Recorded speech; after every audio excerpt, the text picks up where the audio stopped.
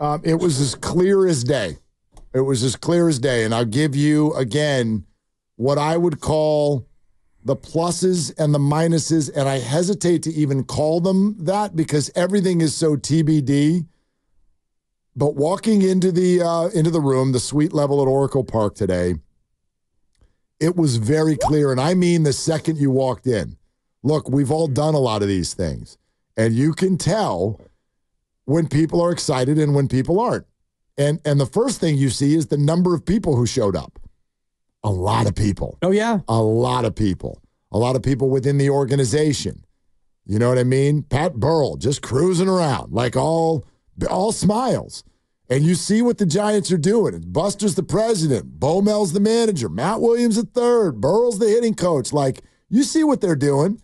And is that the right thing or is that a PR thing? I think in this moment it's a little of both. Hopefully it's a lot of both. Yeah, hopefully it's a lot of both.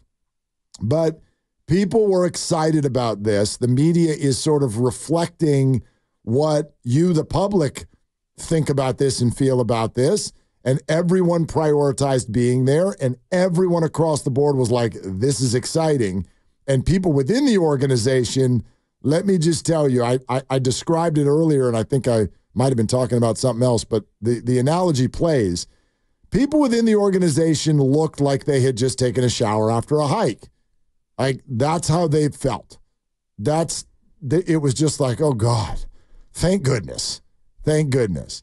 And so all positivity there, followed by some of Buster's opening remarks, which we will play for you in a moment. But I thought the summary of his remarks were, this is about players. We need better players. Our teams created memories with great players. And Barry Bonds created great memories. Will Clark, memories. McCovey, Mays, Marichal, memories. We need better players, and that's what we're going to try to go do. I think that has to hit people in a good spot, don't you think? Yes, and I think even beyond we need better players, we need our players to play better. I think that is as much a part of it as we need better players. The players that we have need to play better, and I heard a lot today about fundamentals and pitching and defense, and Buster even talked about changes to scouting and coaching staff changes, and we know that the GM, Pete Patilla, is going to be reassigned in some sort of a role, but I look at what the message was today, and it was, of course, we need better players, but we need to get back to playing Giants baseball. And if you think about when they won the World Series in 2010, 12, and 14, yeah, it was pitching and defense, and one of those years they actually were toward the top in home runs. One year they were dead last in home runs. Yep. So it isn't only about we need better hitters, we need more power, we need more boppers. And Buster said this today, and I think Bo Mel actually echoed it, saying you need to have an offense that can score in a number of different ways. And I was thinking a little bit about the 49ers and Kyle Shanahan. You have to be able to run it. You have to be able to throw it shallow, throw it intermediate, throw it deep.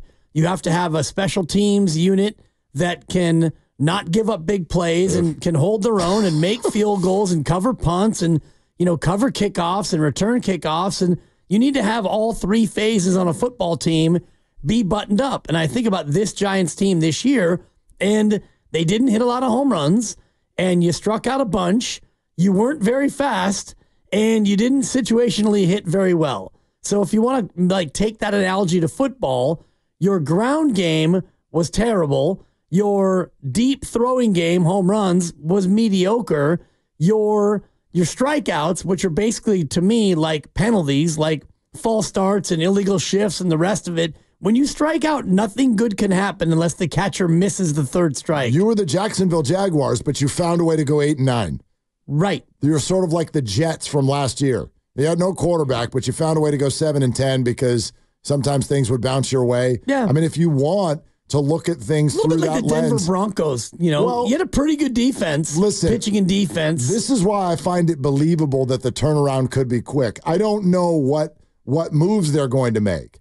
I don't know which of the young guys are sustainable, which of them will really hit, right? Is Hayden Birdsong suddenly just going to be a staple in the rotation all year? Maybe he will. I don't know. But when you look at a team that went 80 and 82, but you also go, they didn't do anything well. What did they do well? What did they do well? Starting pitching in the second half was good. Okay. That's a little bit of a small sample. Yeah. I mean, they were Blake terrible. The running game, they were a net negative. They were the worst in baseball as far as stolen bases versus stolen bases allowed. Of course. Home runs, you were, I think, 15th or 16th. Not great. Strikeouts, you struck out, I think, the 8th most in baseball. What if I just gave you broad strokes and the whole year? Don't spotlight the last 2 months. Were they a good hitting team? Are we doing Grandy's grades? Were they a good hitting team? Hitting, they probably would get a C minus. Were they a good pitching team? Pitching, probably a C. Were they a good defensive team? I would say C plus to B minus. Were they a good running team? Oh, they were a D minus or an F. Were they a good power team? They were a C. And were they fun? A fun? Like fun and interesting? I said, were they fun? Oh, D minus. Okay. So again, I'll ask you. Their average grade was about a C minus. What did they do well? Not much. Thank you. Nothing. Well, Steiny and Goo actually had an interesting conversation earlier about did they underachieve? And I really don't think that they underachieved at all. I get where you're coming from. That's a hard question to answer because it's based on everybody's initial perspective on what they were going to be. I'd argue if you took what it sounded like on opening day, what the fans sounded like, right, I would argue that they did underachieve.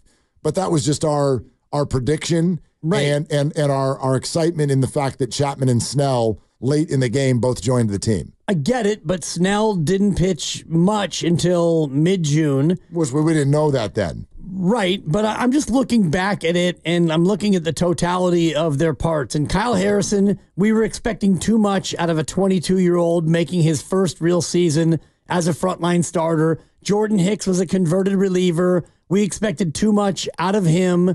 The rest of the rotation, your various Keaton Wins, and the rest of it, until Hayden Birdsong, it's like, okay, Birdsong kind of was a deodorant to a rotation that underachieved. Your bullpen was hit and miss the majority of the year. Your closer had to get sent to AAA. I mean, your pitching staff, if anything underachieved, it was your pitching staff. Right.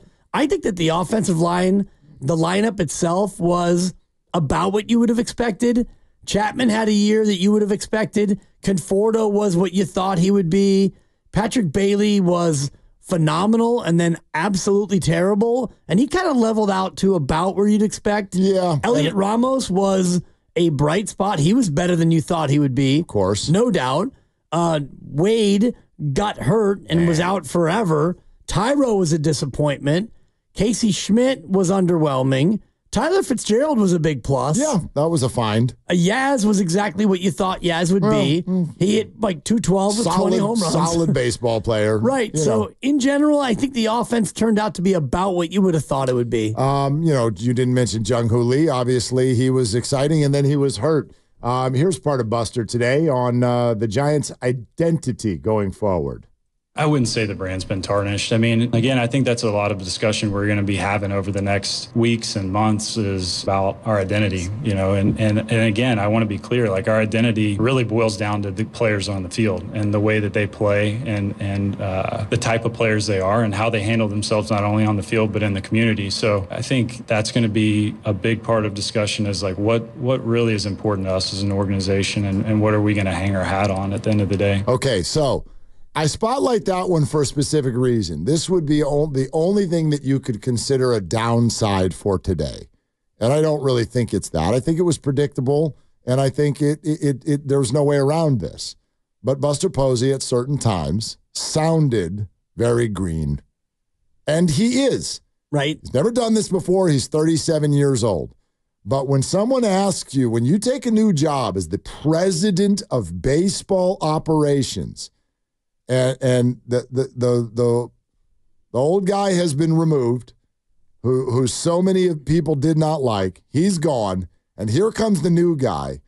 And that almost sounded like in an election year asking a presidential candidate, all right, what's your thought on, pick a topic, the border, abortion, whatever thing we're never going to talk about. throw that out. What's your thought on that? Well, we're going to talk to people and we're going to find out what we think about that in the next 2 months. It's not an acceptable answer. If it were a presidential situation. Right. This is Buster Posey. Right. But you did, like, in a perfect world, hey, Buster, what's your identity? And his answer is, well, we're going to talk with the people we hire. And as a group, we're going to come up with our identity. It would sound so much better if he leaned in and looked at the camera and goes, this is who we're going to be. Well, what does that even mean? Well, you know what? Like, I think there's we're going to be a team that goes out there and throws strikes, and when the other team hits it, we're going to catch it and throw it to the proper base. No, I don't think that. I think that there's a way to answer that question. Different organizations prioritize different things. For instance, you have cited a few times where he has used the phrase pitching and defense. That can be an identity. Right. It was for 3 World Series championships not that long ago. You can sort of give your philosophy on things. We want more everyday players. We want to be faster. We want to have pitching and defense fair enough. as our calling cards or whatever. We want to hit 300 home runs in a year. You can say whatever you want, but what Buster said was, oh, we're going to talk about it and figure it out. Right. Which is fine as long as we all accept that he's green. He doesn't have all the answers yet that someone might normally have in this particular press conference. Fair enough, but I ask you, what was their identity this year? Their identity was, we are mediocre. We're good at nothing.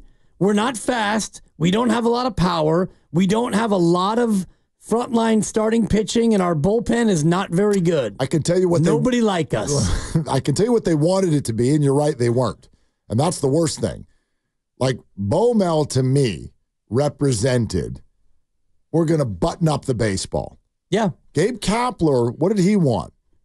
Matchups. I want human beings. In other words, like, we're going to have lots of coaches, and we're going to do it a certain way, and we're going to be about a philosophy, and that's the kind of person that we want. And that person can have 3 different faces. That person can be a left-hander, or it can be a right-hander, or it can be a switch hitter, or it can be a moment, or who pitches the 8th, who pitches the 8th and a half, and like overly doing all of that. Bo Mel wanted to come in and go, you know what? We need Major League Baseball players. We need people who are going to be professionals. You run hard to first. You pick up the ball when it's hit to you. You know what the hell you're doing out there, and you go play baseball.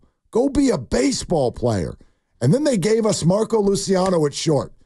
And the guy's literally like, I mean, you might as well had someone face backward toward home plate when the hitters are hitting the ball. So that was what they wanted their identity to be, but it wasn't. Right. And that's why Farhan Zaidi, I think, largely lost his job, because they had no identity. And I'm just looking at a few quick metrics from the season. They committed 87 errors, which was 1 more than the league average. So they were an average defense as it pertains to just errors. They were average at almost everything. Their ERA, 4.10. League average, 4.07. So they were a tick below average. OPS, on base plus slugging. Their OPS was 701. The league average was 711. So every metric, they were either a tiny bit above or a tiny bit below. And you look at your record and you were 80 and 82. And in terms of interest level and sizzle, you were probably the 21st most interesting team in baseball. You didn't have a lot of name players. You didn't have a lot of excitement. Elliot Ramos was an all-star based on 7 weeks. Logan Webb is always your all-star. He was good and solid all year. But beyond that, you had a meteoric closer who couldn't keep the job. Your best player is probably your third baseman, who he strikes out a lot.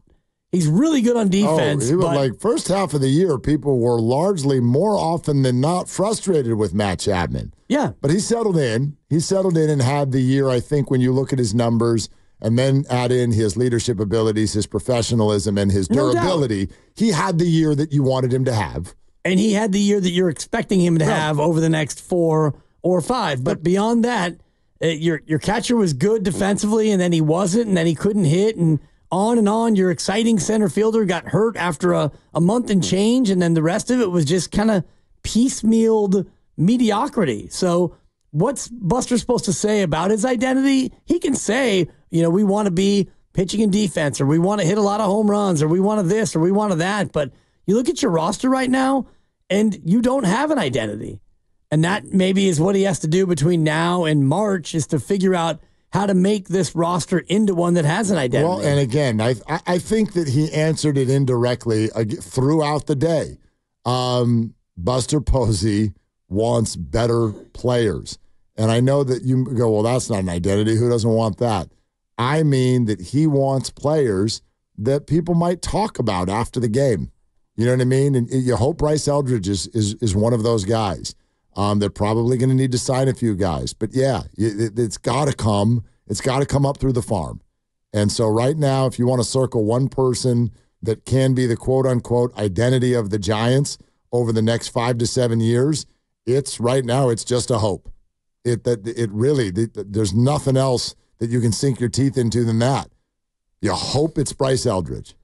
You hope. You do. And if you're looking at Buster Posey and what happened with their run and how they came to prominence, it was more than Buster. It was Pablo, and it was Madison Bumgarner, and it was Matt Cain, and it was Tim Lincecum, and it was other homegrown players that turned into the core of guys. And so maybe you already have some of them on the roster now. Patrick Bailey looks like he should be an everyday catcher. And Tyler Fitzgerald is a guy who, if he's not your second baseman, he could be at least your super utility guy and play short and play second and play center field. Elliot Ramos is an all-star. You'd expect him to be a mainstay. And you've got Hayden Birdsong and Logan Webb and Kyle Harrison. So that right there is 7 guys who should be a core part of your team for the next 2 to 3 or 4 years. So can you add to that from the farm with the likes of Bryce Eldridge? Can you add to that from the outside and really have a core of guys that fans can start to latch on to? Let's go to Chris in San Jose next up on Willard and Dibs. Hi, Chris. Thanks for calling. And gone. Yeah. He hung up on himself. Yeah. That's how that went. I know. That's what that sound is. Boom. Boom. Totally. Call back, Chris. Yeah. You hit a button with your face. 888-957-9570. Let's hear a little bit more from Buster. This is what he envisions on the Giants moving forward. Really, hopefully, what it's going to be is we all love, I know Bob loves good, crisp, clean baseball and guys that are going to be always prepared. I think what I can draw on from a player is knowing that if I went into a game and I know I had prepared to the best of my ability, no matter the outcome or result of that game, I could be satisfied with that. And that's, for me, I'm hopeful that our guys are going to get there, and that's going to be something that is really important to them as well. He was asked how involved he'll be day to day with every little decision that comes for a team. I think that remains to be seen. Again, I mentioned empowering. We're gonna bring in a GM, and I think once that comes in, some of the delegation will take shape a little bit more. I want to be as useful as I can to be with all the people that I'm working with, but also having in mind and understanding that it's somewhat of a delicate balancing act to where I don't want to be the type of leader that is constantly feeling like I'm looking over somebody's shoulder as well. So I think a lot of that is going to be handled over these next weeks, month, as we start to have more conversations and get synced up more. So, see, that's what I heard repeatedly today that caught my attention. That's big. Well, it is, but do you notice the way he starts? How involved will you be day to day? His first sentence out of his mouth was, "That remains to be seen." So the repetitive action of Buster today, and again, I'll state this very clearly. This was exciting. This was awesome. I am all in. I didn't meet anybody who's not all in. Everybody is all in. Just keep in mind that he's green, because at a press conference, when you're introducing something brand new, it's kind of like going to a job interview. If you go to a job interview and the boss just looks at you and goes, "Why should I hire you?" Well, you're not going to be like, "Well, that remains to be seen." Like, you're going to say, "Here's what I'm thinking." And Buster did very little of that today. There was very little of, "This is our identity. This is what I want to do. I want a shortstop. I'm going to hit the trade market. I'm going to this, I'm going to that." He never did "I'm going to." He did a lot of, "Well, we're going to hire other people and then we're going to figure it out." What's your identity? Well, that's what we're going to talk about. Well, how do you see the future? Well, it remains to be seen. There was a lot of that. And so I was just reminded of the fact that Buster is 37 years old and he's never done this before. And I much rather would have him say that than say things that he either doesn't believe or can't back up. He's in day 2 on the job. Right. So he's being asked questions about what are you going to do, and he's 37 with no experience. And so he could say, well, we're going to win the World Series within 3 years, and we're going to remake this farm system, and we're going to bring in the highest paid free agents that money can possibly buy. And he could sell whoop tickets, and he could go all the way over his skis all he wants. And then in 3 months, people will circle back and go, well, Buster, you didn't do that, and you didn't do this, and you were wrong about that. The one thing that I heard him say in that answer just kind of reminded me of what drove us crazy about Farhan, and it's the constant roster shuffle. And he said something to the effect in that quote of, I'm going to be, not that he's going to be hands off, but he's going to, kind of let guys play. He's going to let guys work through it. Well, I think he's also talking about the people he hires. He's like, I don't want to be over their shoulder too much. Right. And I also think that he's going to allow guys to not be yo-yoing back and forth. And you'd hope. I just picked a guy, and I looked at Blake Sable, and he got recalled May 4th. He got optioned May 21st. He got recalled July 30th. He got optioned August 1st. He got recalled September 1st. And then he got optioned September 3rd.